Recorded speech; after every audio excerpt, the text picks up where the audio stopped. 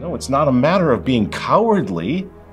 In fact, it might be a sort of a refreshing, closing, beautiful thing to just say, you know what? Francis ain't the Pope. I don't have to worry about it anymore. That sounds kind of attractive. But it's not the answer. Theologically or strategically. Strategically. Let's talk about that for just a few minutes, because here's the thing, friends. What is Francis first and foremost? I think most people would agree he's a bully in a big, big, big bully pulpit, right? We all know that. That's what he is. So how do we deal with a bully? You got to hit him where he's weakest, right? You have to oppose him where he's weakest. Now remember one thing. This man has gotten rid of everything. He got out of the papal apartments. He got rid of the red shoes. He got rid of everything. Moved into a hotel, trying to show us he had a black briefcase, the whole bit. Trying to show us again and again that he's a man of the people, right? The one thing he never nixed, though, is what? His white robe. The white robe, the white cassock. Why is that? He is the guy dressed in white. He is the man living in the Vatican. The entire world recognizes him as Pope. And guess what? Francis doesn't give a damn if we say he's not the Pope.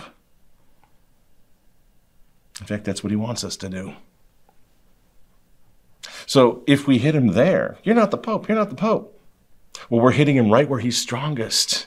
Right where he's strongest in the eyes of the whole world. That's where he's strongest. You can't contest that because the whole world. That's your jury. They're all looking at the guy dressed in white living in the Vatican like, well, of course he's the Pope. These traditional Catholics are a bunch of nutters. And that's what he's counting on. You see? He's trolling us, friends, because he wants us out of his way. Now think about this. I've got friends who are sedevacantists. This is not a personal grudge match with them.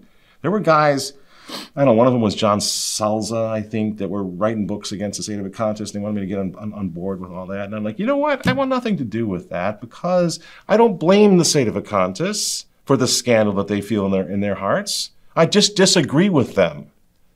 You see? I'm similarly scandalized. I just disagree with the approach.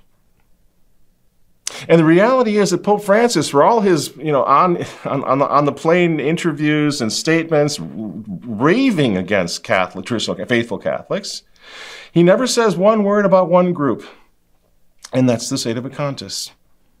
Again, for your Protestant friends, sedevacantists, those who say the seat is empty, we have no Pope. Francis seems completely unbothered by them. Why? Because he's not threatened by sedevacantism. You see? He's not threatened by those who say we don't have a Pope, because he can look at the whole world and say, do you have a Pope? And the whole world says, yes, you're the Pope. So he never mentions them. Conversely, he's positively obsessed with us, isn't he? He is obsessed with us. Why? He's obsessed with diocesan priests who offer the Latin Mass. Diocesan priests. Why? He scolds us on a weekly basis, calling us rigid and pharisaical. Why? Seriously, why? Ask yourself why. Why is he fixated on us? Why isn't he fixated on those who say he's not the Pope? It's because he knows they're never going to get that off the ground. So he cancels our Mass. Why is that? Why is he trying to drive us out of our own churches? Don't you get it? It's because our opposition, friends, is growing stronger every day. You did that. I did that. We all did this together. What do you think? There's some sort of a piece of poetry when we say unite the clans? It is working, friends. All over the world, it is working. We're staying in the church. We're resisting. We're not leaving. And Francis is literally freaking out over it now. We have cardinals. We have bishops. We have priests. We have 20,000 Chart pilgrims. We have Catholic media personalities such as EWTN's Raymond Arroyo and Robert Royal and, Father Murray and these guys, right? Yeah, we got those guys are all sounding like remnant columnists now suddenly, right?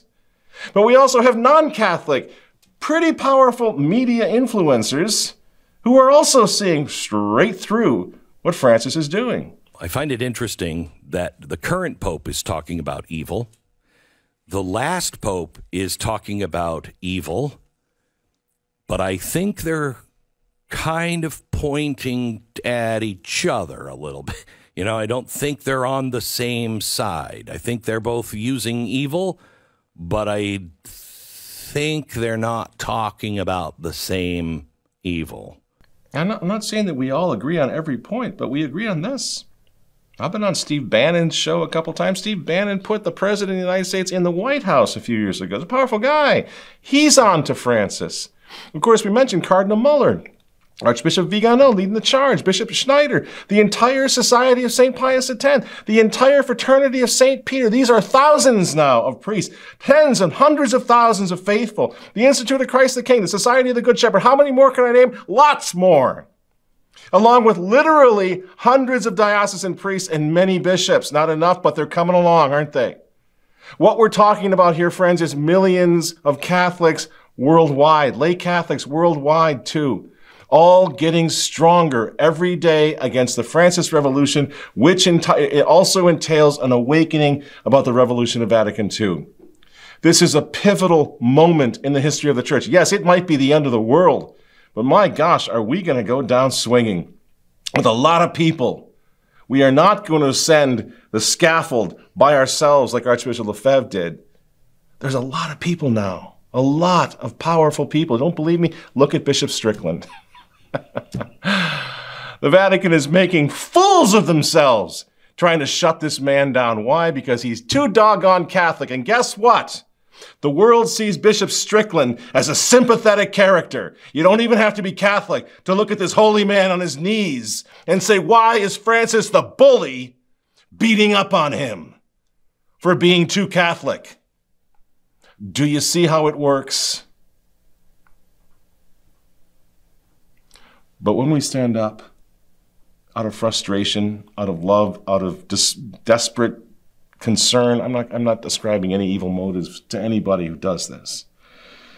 But when we succumb to I think the temptation to stand up and say Francis is not the Pope, we jeopardize that worldwide coalition of opposition, right?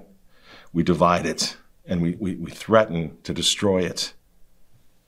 We divide it right down the middle, and friends, for what? Does it change anything? I use the analogy like we're on a battlefield. The enemy is advancing. They're vastly outnumbering us. They have better, more powerful weapons. They're right in our faces. And I look at you and I say, well, hang on a second, though.